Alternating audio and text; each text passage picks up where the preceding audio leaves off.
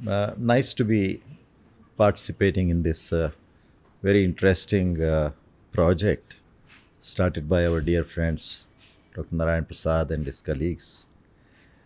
Basically, I am a geologist. I come from a small village in Western Ghats. Uh, have the privilege of becoming the first postgraduate in the entire grama. India is made out of 250 gramas or so. I was the first postgraduate. And why I studied geology is also pretty interesting. When I went to college, when I opted to study geology, the lecturers or teachers were surprised that you can get either physics or mathematics. Why do you want to study geology? By then, I had heard that if I secure good marks in BSc, I can get scholarship to study masters. Otherwise, I don't think my father was in a position to support. So I did well. I got scholarship and came out with first rank to the university. I got too many jobs in Hindustan Zinc, ONGC, State Mines and Geology Department. But then, when I studied applied geology, two subjects attracted my attention a lot. One is photogeology. That is, how do you make sense out of aerial photographs? Another one was airborne geophysics. In that, there was one section on conducting aerial surveys for mineral exploration. So those two remained in my mind too much. But much hesitantly, I joined the State Mines and Geology Department. I was into groundwater.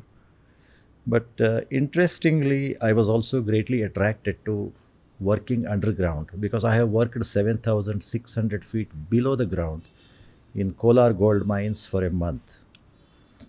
So, with all this funny thing, I worked for 2 weeks in the Mines and Geology Department, Karnataka. And the same time, I had one offer with National Remote Sensing Agency, that is advertisement number 1 bar 1975, the first advertisement, where they wanted to recruit some research fellows for conducting airborne geophysical surveys. But I found the offer letter was from Kaveri Bhavan in Bangalore. I went and met the director who was sitting here, Wing Commander K.R. Rao. Because the contract said you can't publish anything, you can't reveal what you are doing. I said, then what kind of research fellow you are? I went and told, he said, this is a new organization going to have a great future. And we have 5 lakhs sanctioned by the government. 5 lakhs was a big money for conducting aerial surveys for mineral exploration. And 1972, the McFar company in Canada had conducted some airborne surveys in different mineral belts of India under a project called Operation Hard Rock. They had junked those equipments in Safdarjung Airport, and an aircraft which was modified for agricultural aviation, a DHC-2 De Havilland Beaver aircraft, 3-seater, was also available. So I found it's a very challenging offer. So just 4 guys, joined. I was one of those 4. Joined NRSA at its birth, okay? But then, seeing an aircraft was a thrill, and getting the aircraft ready was a thrill. And my good colleagues were not familiar with writing a letter to a foreigner, because we had to write a letter. And, an airmail letter I wrote to some contact in McFar company. One fine day he landed and fixed everything. Okay, hardly any aircraft. Other side we used to see Sanjay Gandhi and Dhirendra Brahmachari flying in Delhi Flying Club, and this side our Beaver flying with some all funny bird we used to call, the sensor which keeps hanging and all. So slowly what happened is nobody was ready to take up airborne navigation. I was asked, I got ready. I said, I am ready to learn flying also. I am ready to do navigation also. So I came to Bangalore, took training in research flight facility at HAL in airborne navigation.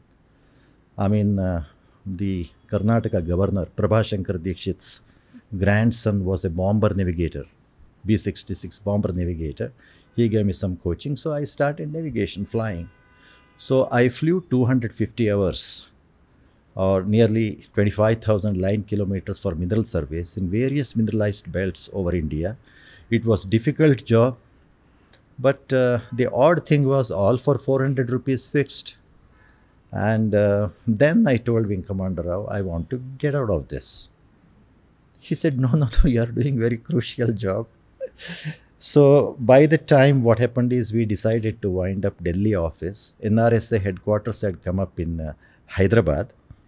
And when I came to Hyderabad, I got into regular aerial photo interpretation for geology and related aspects.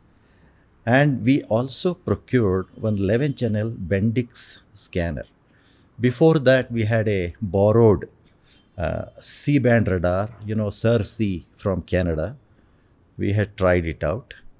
So with Bendix came in the Indo-FRG collaboration, uh, from Free University Berlin. The geologists came, with them we worked and all that. So that was a great thrill, but the significant part, what I feel we did is flying in Western Ghats for mapping thermal springs, a project for Geological Survey of India. That was too interesting. It had only one thermal channel, as Dr. Narayan Prasad would know. But prior to that, we had a brief stint. These Russians had given us one scanner, analog thermal scanner called Volcano. So we had tried with that, but then, being analog, it didn't give good results. But working with Bendix was a great experience. And working with, Professor List and his associates from Free University Berlin, it was marvelous. They used to participate in the fieldwork also. Now, what happened is we found that the Bendix scanner was not all that adequate. We wanted to buy one Dedulus ATM, Dedulus Airborne Thematic Mapper, which had two thermal infrared channels. Now, Professor Dhawan told, very good, you can buy, but then you have to make somebody fund. So marketing Dedulus ATM, an airborne scanner technology, was very difficult. We targeted two people. One was Dr. Harinarayan, who was chairman ONGC and was also director NGRI. Another one is Dr. Tandon, who was Coal India chairman. So that marketing job was left to me. But fortunately, I spoke some good English those days because my father had taken extra care to tutor me with Bhashantra Patmala and Ren Martin grammar. So it was nice. Both of them agreed to fund the scanner. ISRO never wanted to pay for that, but they wanted to be treated as preferred users. So if they have a request, we have to honor. But since this is an informal kind of session, what I enjoyed most after making presentation to Dr. Harinarayan is, he said, Hegde, I have listened to you. I have agreed to partially fund also. So you should treat me with a good dinner. So it was only me. So we went to one hotel in Hyderabad, Deccan Continental. He said, let's have grilled fish and beer. It was too good. Okay. So we got Dedulus ATM. But the most significant job we did with Dedulus ATM was flying over the Jaria and Raniganj coal fields. Basically, I'm sharing the first-hand experiences of mine where planning to execution to interpretation I was involved. Jaria Raniganj coal fields have a lot of, because of the high-grade coking coal, there is underground fire and the valuable coal resource gets burned. So thermal sensing was the only way. So we flew over those areas and we sensed the thermal hotspots. And Coal India took the quenching operations. It's probably one of the unique studies conducted in the world for mapping underground coal fires and quenching burning coal underground based on airborne surveys, airborne scanner surveys or thermal sensing. Now, by this time, about 10 years of my career, 75 to 85, 86 were over. But then by 1983, one of the most important things happened because, we are all aware that the ERTS-1, Earth Resources Technology Satellite or Landsat-1, went up in 1972, and NRSA was born for operational remote sensing in 1975, almost contemporary. So we were getting the analog data, 10 inch by 10 inch frame, four blue, green, red, and near infrared negatives. They have to be registered, made into a color composite. It was only 80-meter resolution data. So we were comfortably using that. And Professor Dhawan felt it is the time we should have the consensus from all the development sectors in the country, that is National Natural Resources Management System. I don't know whether Professor Chandrasekhar mentioned about it. So we had a national seminar, a unique event in Hyderabad, where all the secretaries of developmental departments participated, and we had conducted a good number of pilot studies. They were presented to them. So it was unanimously agreed that a virtual system called National Natural Resources Management System would be launched in the country. Now, what it meant is, it is only a consensus by all the development departments under the chairmanship of Deputy Chairman, Planning Commission, Government of India, where Planning Commission should make some funds available to all the sectors, agriculture, rural development, all these kinds of sectors, for using remote sensing for national development. And NNRMS will have an apex, planning committee of NNRMS. It will have some standing committees for each sector. And the member secretaries of standing committee will be some ISRO guy. And chairman of standing committee will be secretary to Government of India of concerned sector. Okay, we had about 8 or 9, and I had the good fortune of being member secretary to 4 of them. So a lot of interaction with Delhi. So what we basically proposed, if I can summarize it a slightly synthesized way, basically suggest how remote sensing or satellite remote sensing can be used for developmental activities in a sector, where approach would be clinical or based on clinical facts or symptomatic, and arrive at or suggest some possible solutions, but stay connected or stay addicted, carry on. So that went on for a long time. Long time. So during the 85-86 time frame, as I said, I have tried narrating the first 10 years of my life till now. Of course, in between I had very interesting things. I had a UN fellowship in Adelaide, Australia, where I studied interpreting airborne magnetic data. So I must say that those days opportunities were plenty, and they were so good opportunities that they in a way tempted to switch over to the other side also. See, when I went to Australia, the offer was so open to stay back. So also at later stages, but somehow ISRO was also equally addictive. It was very difficult for me to take a decision whether I should stick with ISRO or go back, things like that. So then came when India, after that Bhaskara, Rohini, all those, when India wanted to embark on regular operational remote sensing program, of course, as well as operational communication program, because by that time, as I told you, National Natural Resources Management System was there. Some communication experiments were made.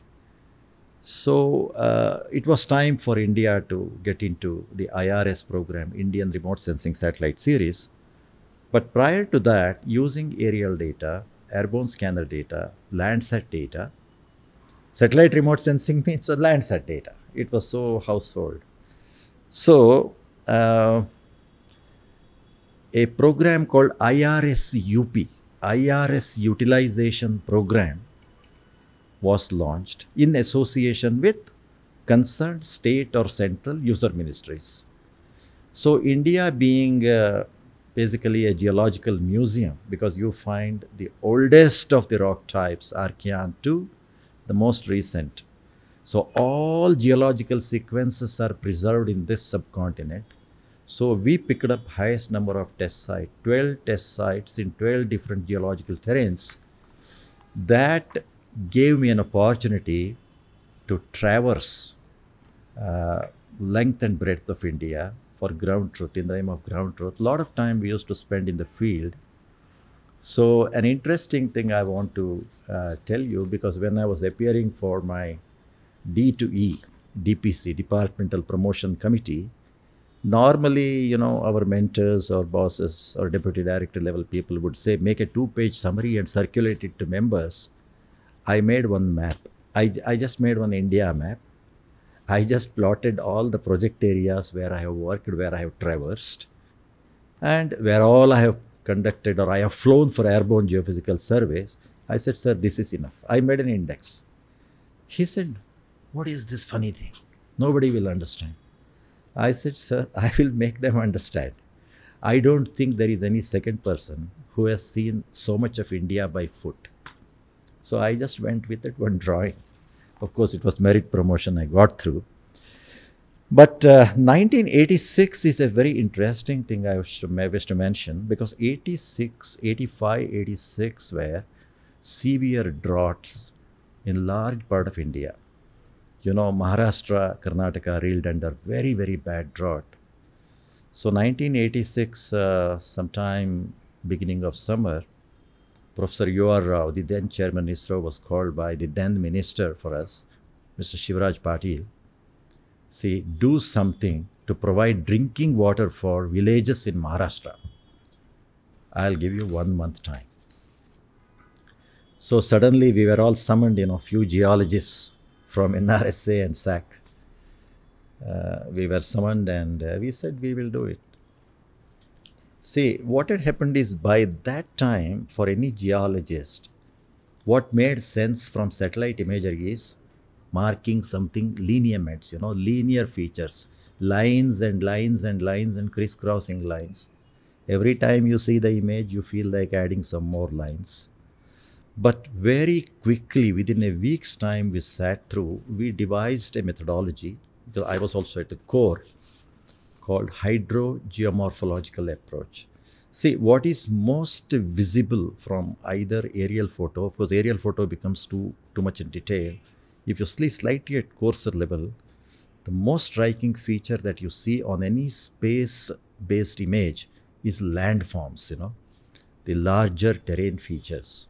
So we thought we will map all the landforms in geomorphological term, because landforms are evolved, carved due to weathering agents, water, after the crest is formed, right? So if you see the magma, then comes lithography, then comes further up, the weather layer, on that soil layer, then vegetation, then atmosphere. I mean, if you talk in sense of the broad sense of Earth system science, the total thing is an integrated, it's a dynamic system. So map the landforms that is visible today, mostly hills, valleys, slopes, terrains and all that, and evaluate that landform for its groundwater content. So how do you do that? A landform you can describe in the form of what is the top cover, what is the soil type, what is the kind of runoff if precipitation happens, because groundwater is nothing but the rainwater which has to go and stay, and what could be the porosity, permeability, whether the area is suitable for dug well or dug-cum bore well or shallow dug well or deep tube well. So we devised a methodology which is acceptable to everybody. We embarked upon, but then it was not possible for the state government people to make sense. So we accompanied them, we showed. But when you go to field, there were big issues, If the sarpanch of a particular village is from an upper caste, he will say the borewell has to be in front of my house, because Anybody and everybody can't touch that. But we had to convince them, look, this is out of government money, this for everybody. So tens of thousands of borewells were drilled in Maharashtra villages, which was followed by similar approach for Karnataka. Now, this was a precursor. And let me also tell you the funny thing. We were not able to go home and take bath also. Quite a few of us grew beard. Okay. So I also had no time to shave. 1986, when we were working day and night for providing drinking water in the villages, I grew beard. After that, I never shaved. I retained it. Okay.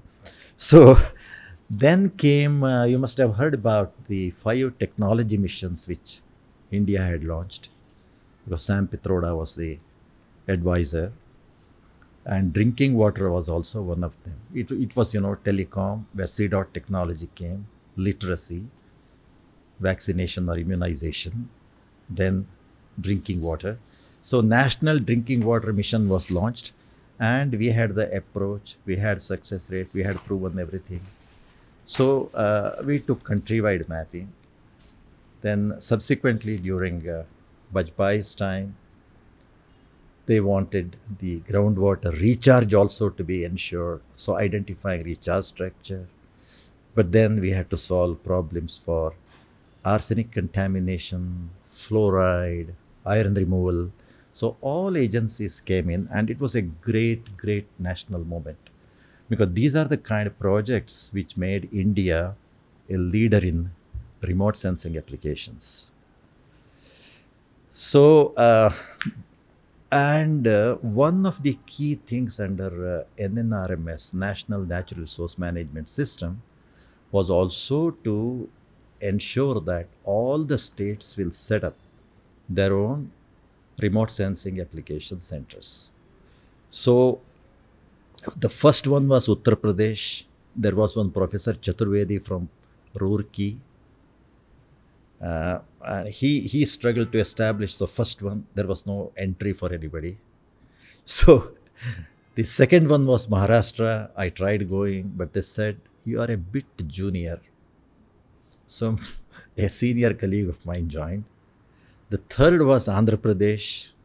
I applied again. Hegde, you make a very good candidate, but the problem is the notings in state government have to be in Telugu. You don't know Telugu. Go on. Fourth was Karnataka. There were 12, 13 people. I applied, I got it because I could write Kannada. And okay, I was fairly good enough. So 89 middle to 91 middle, I was the founder director of the Karnataka State Remote Sensing Center. And we did a lot of interesting projects, but one of the most significant project we did again in 1 month is alignment of Bangalore Outer Ring Road. See, it was a 62-kilometer kind of ring road. In 3 stretches, they were not able to implement, because wherever they try to align, people will make some huts and create record that that hut is there for several years. And Bangalore Development Authority could never acquire that land. So within 1 month, you should be able to tell what is there in the corridor and what is created overnight. And also they wanted to give the broad alignment itself. So in fact, it was so interesting. I didn't know anything about highway alignment. So I went to Tata Institute. And believe me, you're all aware, internet was not there. Today you can Google and find a lot of things. So I took one civil engineering book, how to align road, Okay, line of sight. You should be able to see as far as possible. It should be straight. And, ups and downs should be minimum. Curve should be minimum. All such basic facts. So we did the alignment for Bangalore Ring Road. I led the team, and it was a highly satisfying project. And that time it was a trendsetter project in India. Several newspapers, several local, national, all quoted that. And BDA acquired. And there was a great sidekick out of that. See, ISRO employees had made one housing society, about 100 acres and 1,000 sites. BDA was not clearing it because there were a lot of lacuna, because ISRO people think that they know everything and they planned the layout the way they want. But he said, Hegde, why don't you help us? I said that goodwill I created by aligning the ring road was good enough for BDA to clear that whole site layout overnight. So of course these guys felicitated me only with bouquet and all, but never gave me a free site. Okay, so that is all the funny story. But then, but what happened is, by 2 years, I was a bit tired in state government because work culture in state is very different. It is very slow. I must tell you one very funny thing. See, I had some optical equipments to analyze remote sensing data. I had set up the center in a dusty place. I wanted a vacuum cleaner, heavy duty. Now, heavy duty vacuum cleaner for a remote sensing lab, they never understood. The file went up and down.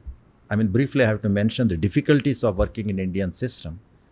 Then somebody told me, refer that matter to KGCC, Karnataka Government Computer Center, who are the ones to advise on how to maintain computer system equipments and all. He was a good friend of mine, director. I thought he will simply say yes and send it. Instead, he called and shouted at me, KGCC, Karnataka Government Computer Center, is meant for guiding government departments to buy computers, not vacuum cleaners. See, but then how will you break your head? I mean, these were certain odd things, so I got tired. I went back. I went and talked to Professor Rao. Sir, I want to get back. He said, okay, come back, he said. After my 2 years term was over, I went back to Hyderabad. After a week, I got a call. Hegde, I think you forgot what I told you. Sir, you had told me come back. I told you to come back, no, but you have gone back. Better come back. So once again, shifting my son's school and difficult, but I came back. Now, coming back was significant because the Rio Earth Summit had just happened.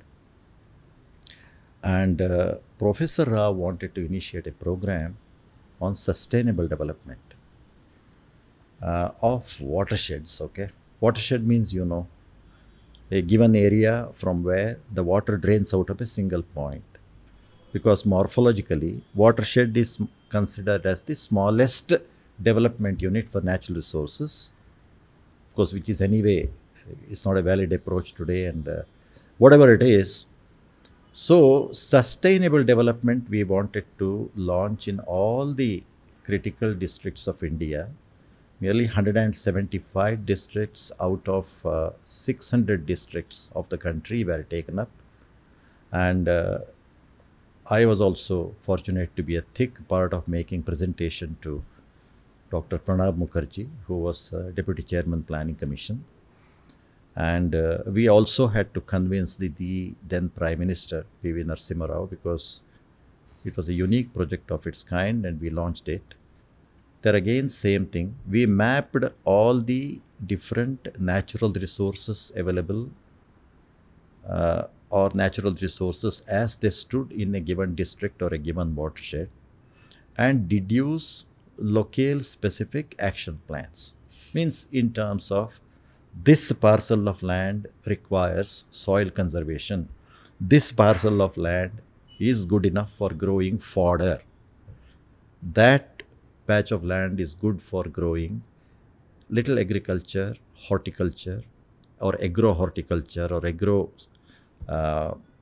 whatever, multi-crop or whatever, depending on slope, the water availability, the soil characteristics, the underlying weathered column, various things, okay, and also the consumption pattern. So we integrated socio-economic data as well. What is the livelihood of the people living in the watersheds and all that. But subsequently, I once argued with Professor Rao, this concept is not correct, because a watershed can never be made sustainable. He was not comfortable. Then I told him, that, there is lot of iron ore mining that goes on in Kudremukh or Western Ghats of India. It causes environmental degradation in Western Ghats of India, but economic prosperity happens either in Iran or Japan, right?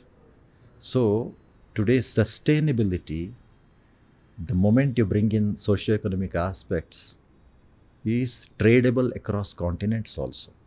Today in South India, people eat wheat. Okay, or I mean, so it's sustainability is linked to many things today. I mean, okay, the gross productivity, the consumption pattern, the requirement. I mean, everything comes in. Okay, so anyway, that was a great project at that point of time. And when we took up various projects, subsequently, I was also project director for one hilly district, Nilgiris. Nilgiris had a big issue. It's a nice green district, but then it is extremely important for slope-based zonation of land use. Say 0 to 10 degree slope is good for vegetable growing or horticulture in that area.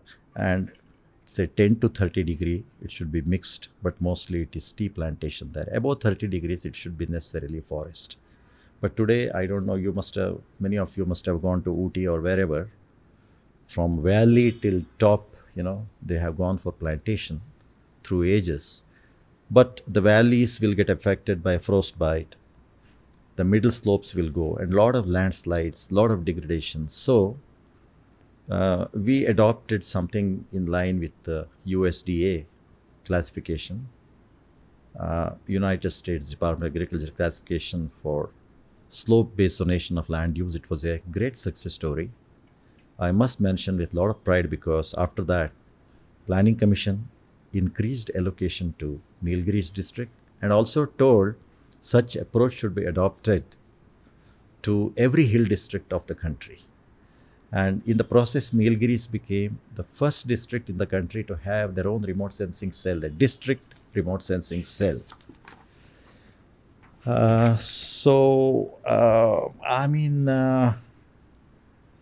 Another very important thing I wish to recall is, see, when I was in Karnataka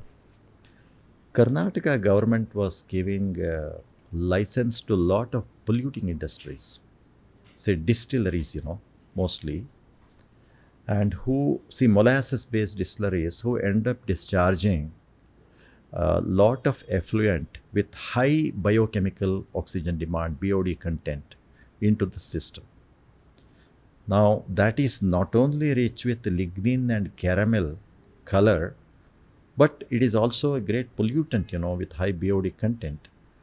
So I had told Karnataka government, the pollution control people, satellite imagery helps you in understanding the groundwater regime in that area where you want to discharge effluent. See, you may discharge for irrigation. It's a good manure, but then it spoils groundwater. Borewell water will come out with Coca-Cola color. So we did a lot of projects to understand the possibility of pollution due to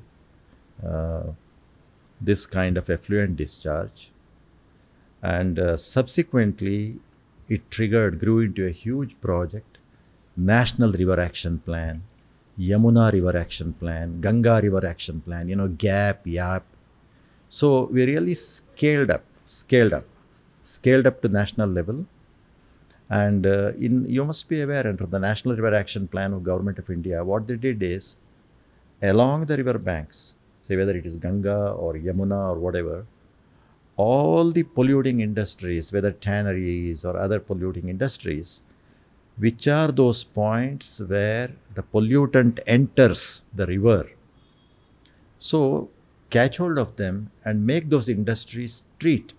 National Environment cess and all, you must have heard. It came out subsequently. Of course, India took the help of French government and all for Yamuna River Action Plan.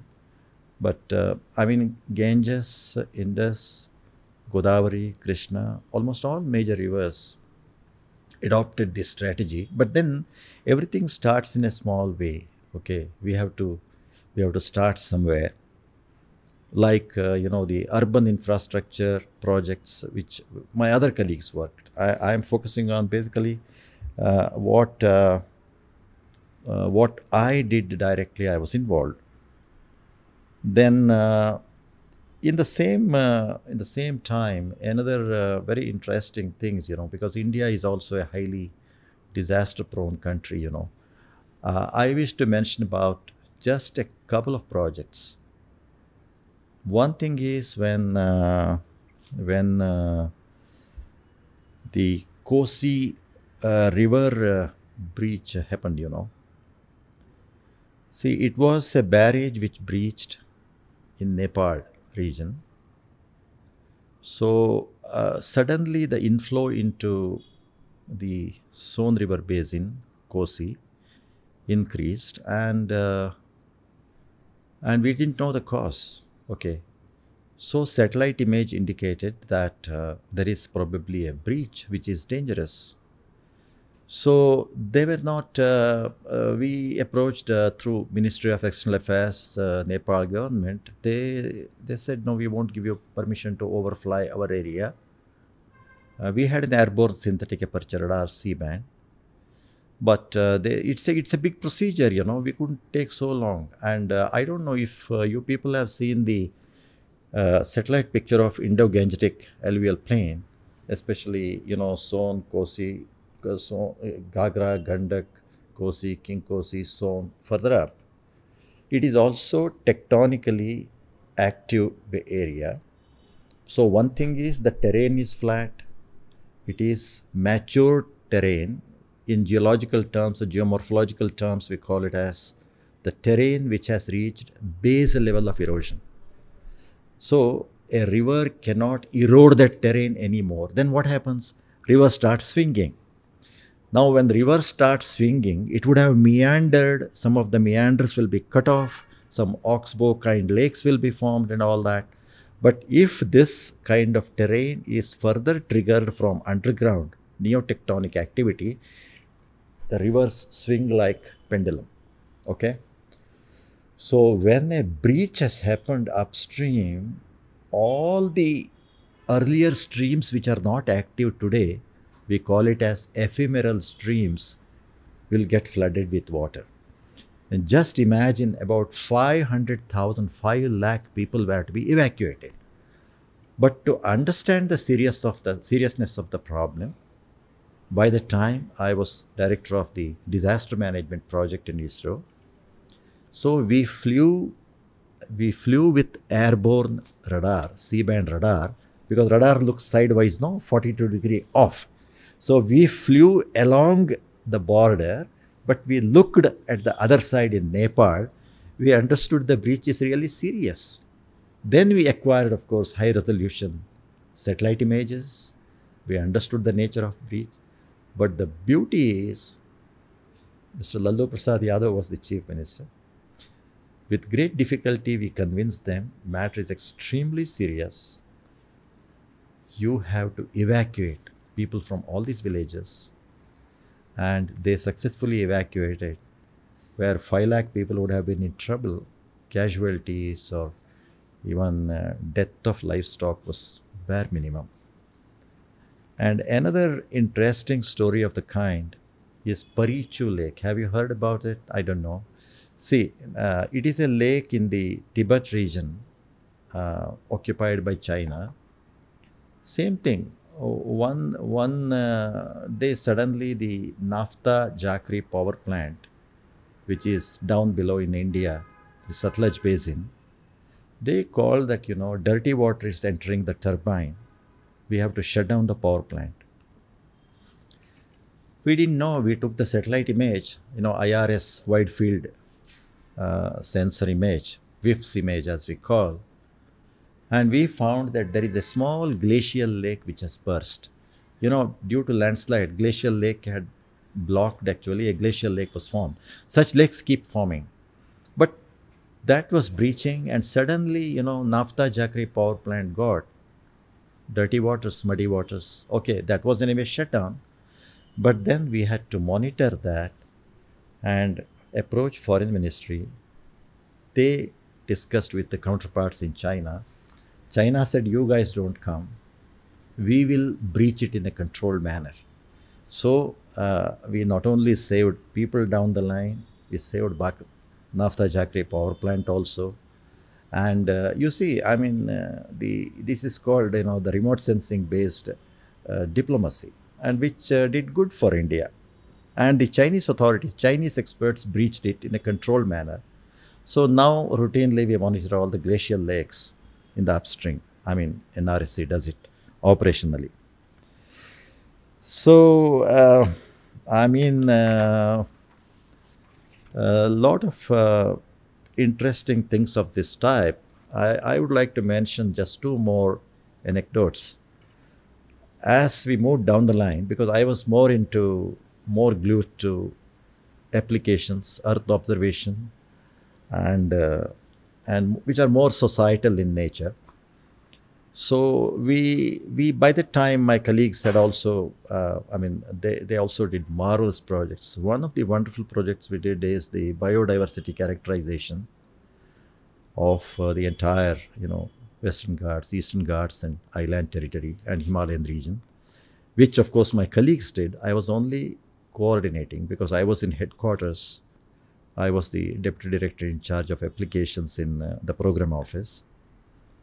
And you may be aware that during the earlier regime of NDA, when Prime Minister Bajpai was there, Mr. Murli Manohar Joshi was the Minister for Science and Technology. They had started something called Jai Vigyan National Technology Mission. So under that, they had a special consideration for island territory also. I was working in Andaman Nicobar Islands, basically creating an information base, setting up a geospatial database, and also see how best we can help the island people, Andaman Nicobar Islands, So one Mr. NN Jha, Nagendranath Jha, a foreign service person, I think his last posting was ambassador in Sri Lanka. He was the lieutenant governor there. So when we were discussing, and anybody who goes from mainland, I must also tell you, when we went to Northeast, the chief engineer, we are having some discussion with chief engineer, he will immediately call, send the executive engineer, superintending engineer, some scientists from India have come in Manipur. Okay, those who go from mainland are from India. they are Northeast. So Andaman was not so bad. So Mr. NN Jha told me a very interesting story. He said, see, Mr. Hegde, we have only one referral hospital here. There are some doctors, but they are not specialists. We have an arrangement with Kolkata, Kochi, and some 2-3 hospitals. Chennai, Sri Ramchandra. See, any patient of the island needing critical health care, Andaman administration gives them 1 lakh. Now, only criteria is he has to have a ration card. He's really resident of islands. Now, he said, see, there is only 1 flight per day, and sometimes it is a stretcher patient. They say sitting patient and stretcher patient. That is the language they use. We have to remove 8 seats in the aircraft, and 8 people will be offloaded, and they don't know when they will be able to fly back. So, is there anything you guys can do? By the time I had heard of telemedicine, I said, we will do telemedicine. Very good, we will do telemedicine. So, so we set up some telemedicine facilities, basically VSAT-based low bitrate connectivity, wherein a specialist doctor could have video conferencing with the patient along with the local doctor or local healthcare worker and give some prescription. And medical records could be transmitted live across so that that is available to the specialist doctor. I mean, a very simple way. So starting with Andaman Nicobar Islands, which was inaugurated by none other than the then Prime Minister of India, I must proudly say that it was my project. And subsequently, we scaled it up. We scaled it up so much that at one point of time, we were the largest satellite based telemedicine network in the world with about 370 nodes, where about 60 super specialty hospitals, whether you say Tata Memorial Cancer Research Hospital or Fortis or whatever, in all hospitals. And then we took it down to states, Karnataka, Chhattisgarh, several states, under the United Nations aided health system development project. Some states got big funds also, but everywhere we made sure that the respective chief ministers inaugurate. In Karnataka, S.M. Krishna inaugurated, Chhattisgarh, Ajit Jogi, like that, It was a big fun again. And, I enjoy traveling, meeting these people, whether politicians or bureaucrats, always supportive. Now, this telemedicine, subsequently, what happened is the regular telephone line BSNL, they also started so-called broadband. So when broadband connectivity came in, of course, we have been giving satellite bandwidth free of cost for societal causes. I mean, at the apex, the best time, we had put about 8 transponders of 36 megahertz each for societal use, on which the telemedicine, teleeducation, and village resource centers programs were running. I'll come to village resource centers. So now telemedicine is continuing in, say, the border areas. Our defense telemedicine network is the largest now. A lot of military hospitals, and they also extend healthcare. The military hospitals in border areas extend healthcare to the localites also there. They don't differentiate any poor fellow walking in the street. So there, and Dr. Kalam wanted that we help Afghanistan, we help Africa with telemedicine.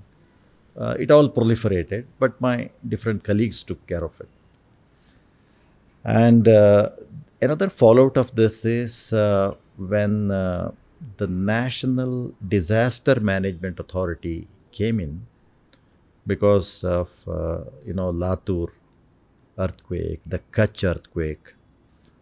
And I'm sure that everyone is aware that after the Kobe earthquake, the Sendai framework, and almost concurrently was the New York Earth Summit, Rio plus 10, Rio plus 20, Rio plus 10 probably, everything got aligned. The sustainable development mooted by UN during the Rio Summit, further refined during the New York Convention, got merged with the Sendai framework. And at the international level, the sustainable development goals also engulfed the mainstreaming of the disaster risk reduction or mitigation. So with that, India has been extremely responsive. So they started the National Disaster Management Authority with General Viz as the chairman.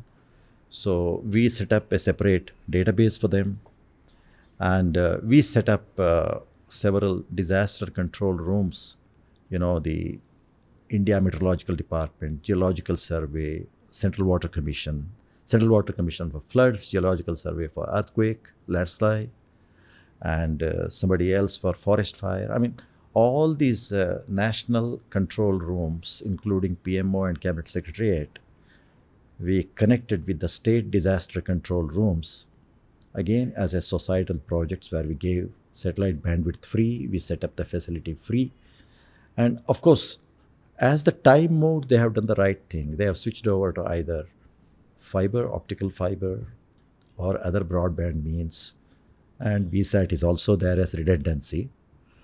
Around this time, there was a great demand to reach out to villages with connectivity also. So we set up village resource centers. We had 470 plus village resource centers. We worked with 40 NGOs, 40, and we gave a connectivity to a lot of villages in 22 states and all the islands. That was a unique project. And therein I slowly got into the communication application side also, wherein there were a lot of new technologies, a WLL or a small VSAT working as a Wi-Fi hub. Along the Wi-Fi hub, you can have hundreds of connectivities going down, and a lot of mobile vans carrying knowledge as well as healthcare facilities to villages. In fact, we are all aware that even during this recent corona pandemic, this technology worked very well. One of the most successful stories comes from Malaysia, where some Thaicom capacity was used to drop a local Wi-Fi hub, and around which go and track all corona affected patients and give them treatment or give them vaccine, and then and there online you upload. So a beautiful, these are all in the public domain today. I think I covered a lot of interesting things, but one or two, I also have really some regret that, one of the great blueprints we had tried to make was, it was during Prime Minister Bajpayee's time, interlinking of rivers. Country had launched on Golden Quadrilateral, north, south, east, west highways, and also there was a great project for interlinking of rivers so that the excess water, flood water, gets diverted to, some other rivers, so that flood is avoided in certain regions and certain dry areas get water, and en route lot of buried tanks and all will be desilted, filled, and it's a great project. But I wish someday India embarks on that. See, within the country, rivers could be nationalized because there are a lot of disputes, a controversial topic. I don't want to talk much, but then it was a great visionary plan of government. But my take on the whole story was to gain consensus how remote sensing could help.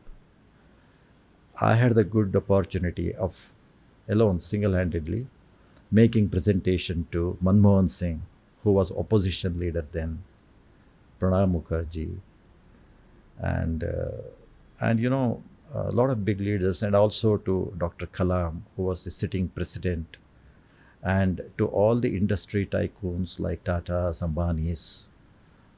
So that was in Taj Hotel in Mumbai. So really to gain consensus how effectively remote sensing can help in planning, implementation, and monitoring. So doing background work is one thing, but to go and make presentation to all these people is different. So that way, I was fortunate. I think maybe I'll take the last 5 minutes of my interaction in this. Of course, 10 years ago, I was director for the Earth Observation Program, Disaster Management Support Program, and the lead for focused societal applications in 13 states and UTs in the country, all through regular official arrangements. And with all these, I also got into little program management side more formally as scientific secretary ISRO, who takes care of overall program, budget, manpower, and a bit of administrative activities. And more than anything else, the main interface with Delhi on parliament matters and all that. And in that position, I also had good opportunity of going to UN Office of Outer Space, UNOSA, yearly twice as a delegation. And I had the good fortune of becoming elected vice president of International Astronautical Federation for 2 terms. And I also had the good time of, one of the founder members of mooting the Sentinel Asia project, which was JAXA mooted, sharing database for the Asia Pacific region. I mean, a lot of opportunities came my way. I mean, as a geologist, definitely ISRO was indeed great. And ISRO is working atmosphere in ISRO. Of course, of late it turned a bit bureaucratic, which normally happens with the organization aging. But still, ISRO has been really infectious as far as I'm concerned. But then I thought, sometime before I call it a day, I must get into some executive position. So there was only one very difficult option or position available, because the Antrix Corporation, ISRO's commercial arm, okay, it had run through a little difficult time, but there was an opening. I accepted to go as Chairman-cum-Managing Director of Antrix in 2011 after all this stint, because from regular ISRO, I wanted to have a taste of being an executive. Though it is ISRO's commercial arm, but it was wonderful for me to get exposed to judiciary, legal system, coordinating and being tight-lipped about everything. Because in ISRO, we all speak hell of a lot. So I got into a position where you have to be tight-lipped, but you have to market. But it was, business-wise, it was a great time. That is where I interacted with, or Dr. Narayan Prasad was forthcoming, interacted quite a lot with us. But we could have done better out of it, because he was coming with a lot of technologies, miniaturized space systems, subsystems. But ISRO believed in only big satellites. Even today, we believe in something looking big. So what happened is, during my time in Antrix, we were able to market the ocean color data to 2 European countries, 2 customers, UK as well as Euromap GAF in Germany. We could market our C-band radar data to KSAT Norway. And the most satisfying thing has been, amidst difficult times, we could start one new vertical, because there was a great demand for launching small satellites. So that vertical I started. See, today, during my time, I signed agreements with, say, 21 countries, launched a little less than 100 satellites. But when I was CMD sitting there, but subsequently, I think I had concluded contracts for about 250 satellites or so. Today, the score is nearly 350 satellites from 32 countries. And it is all, of course, all credit goes to PSLV, the versatility. But a lot of changes have come in that segment, because we used to patch wherever it is possible within the payload fairing volume. But today, there are beautiful dispensers. You throw the dispenser out, rest is taken care. So I think I left my active life in ISRO with a great satisfaction that Antrix, amidst difficult times, I could take the company's revenue from 1,000 to 2,000 crores. We once again branded or rebranded Antrix. See, if you are aware, at one point of time, Antrix was known globally for IRS ground stations, Indian remote sensing satellite ground stations. We had done it with a business partner, EOSat of US. Then we came out of that. We came out of the exclusivity. We started marketing remote sensing data ourselves. But right now there is a depletion of the space assets in that segment. But the launch service is going great guns. We still have a lot of active contracts. And that's it. But of course, I could have stayed probably one more year, but then I thought enough. But after my retirement, I continued another 4 years as advisor. And cumulatively, I ended up working 45 years and 2 months in ISRO.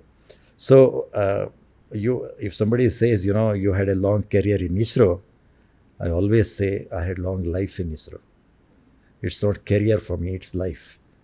So, I must say that as a geologist, the kind of opportunities ISRO gave me are unbelievable.